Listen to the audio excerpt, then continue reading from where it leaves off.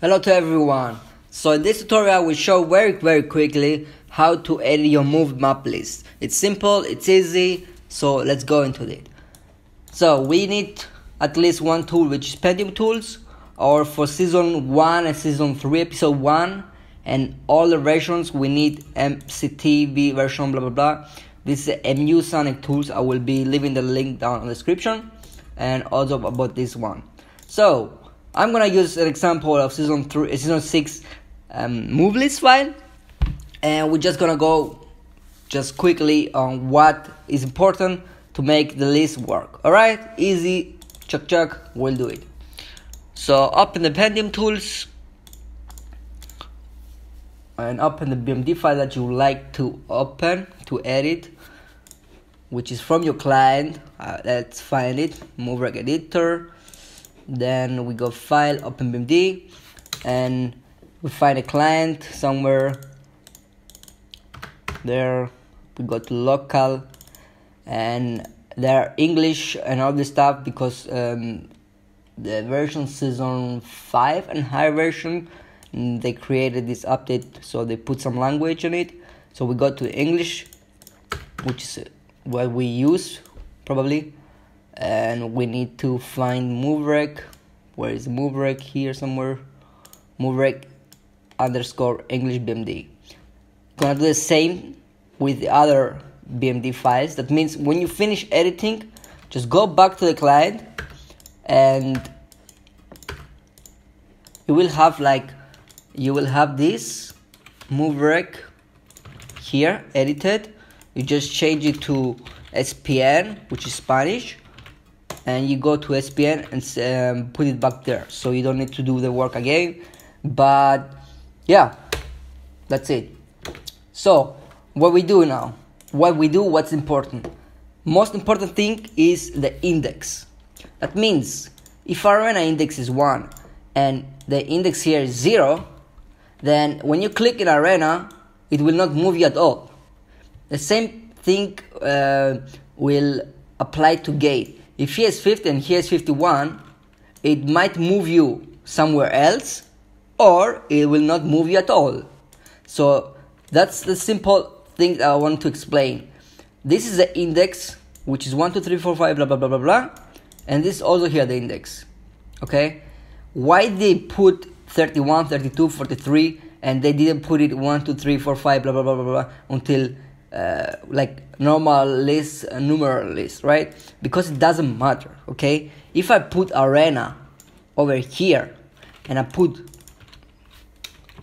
arena and I put 50 level unit, and then you need, I don't know, 2k zen, and you need 50, the gate is 50, then I remove this, I change this, okay, it will still work because the list is here. You know, the list is here, the map list will be, the arena will be down here for sure, because you have to put it up here on the list. But you're still gonna move to correct map, which is gonna be 1 stadium, and will be 50 the gate, which is stadium, and the level you need is 200, and how much then you need 2000. So that was simple, that was easy to understand, I hope.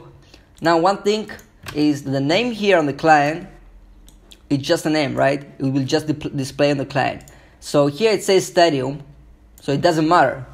That means what you need to focus on, if you put arena here and you want people to move by using arena, then on the server side you should put arena as well, because when they try to use the command /move arena, it will not work, so they will need to put stadium. You understand? So that's the only thing I want to say about the names. The names doesn't matter, but it's better if they match together from the server side to the client side. So the second thing is we have like here minimum and max level. Let me reopen because it's crazy. Minimum is a max level. Most client files, they don't have this kind of minimum max level, they just have level. But I think the editor does that, so doesn't matter. Actually, if you have 200 for arena, then we just use 200 for both sides. So it's gonna be 200 and maximum level 200. So 200 to 200 is the only level you can move there. The Zen is 2000, and here we use 2000. So remember one very important thing, okay? If I put here 5000, then 2000 here, it will say that you need 5000, but you actually need just 2000. So all the numbers here, everything you see here, except the gate and the index, which is gate and index. This index, this is gate. These two things are very important, so you will be able to move to the map correctly. That's it. The rest are just visuals for the client in this file, the BMD file. That means if you just, make a mistake and put 5000 Zen here, and then you see, damn, it uses like 200,000 Zen, then the issue is because on the server side it's not the same value that you put. So yeah, that's it is. Like I said, you can use any numbers you want. Like for the index, you can put like, I don't know, 67, and it should be also here 67 then. And yeah, that's it. It will read from here to here, and that's how this thing works. And yeah, most movereq files, they have these free slots here, so you can add your extra map moves like Vulcanus 2 or Karutan 3 or Lacklion 2, whatever. And one thing I want to say is for Vulcanus, you see I changed this to Vulcanus and not Volcanus. The reason is, listen to the reason now. I figure out by reading some posts. The reason is Vulcanus is a battle map or something like that, so you have to be in gens or something to move there. But if you change the map name to Vulcanus, which is very similar, then everyone else will be able to move there. So this is it. It's simple, it's easy. Like I said, index is the most important thing that you need to focus on.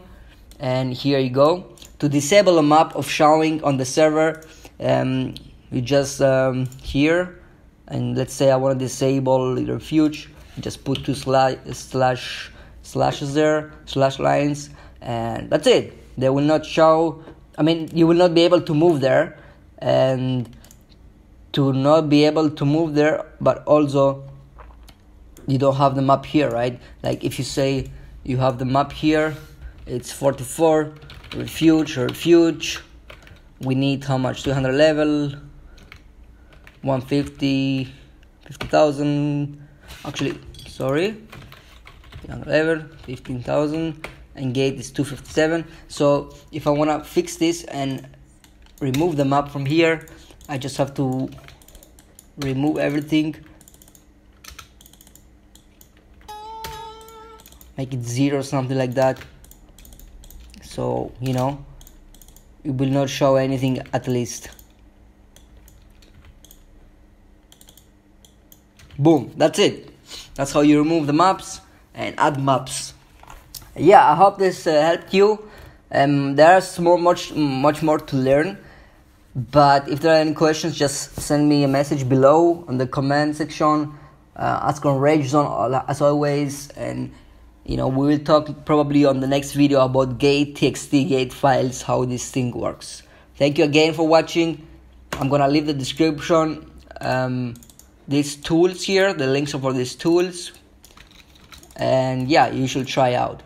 Alright guys, good luck, and I'll see you on the next video. Peace.